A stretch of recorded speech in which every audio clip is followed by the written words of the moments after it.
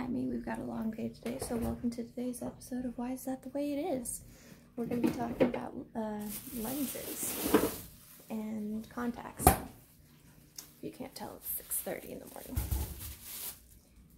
So, have you ever wondered why when 40% of the United States has glasses that films tend to only show glasses if they're being removed, and to show this is how a woman is beautiful without glasses. Apologies for the background. And they never show glasses really in a good light. Well, the reason is because capitalism. So in the United States, every single pair of eyeglasses that's like a store type of eyeglasses is owned by one company. It's owned by LensCrafters. There we go. It's owned by LensCrafters. And so they like making money because they have a monopoly and because you have no other option.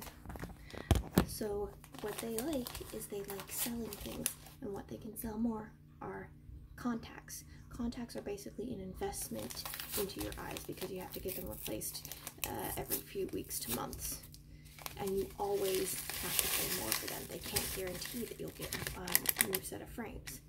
If you look at the frames, yes, hello squishy cat, you cannot eat the phone. It's not food.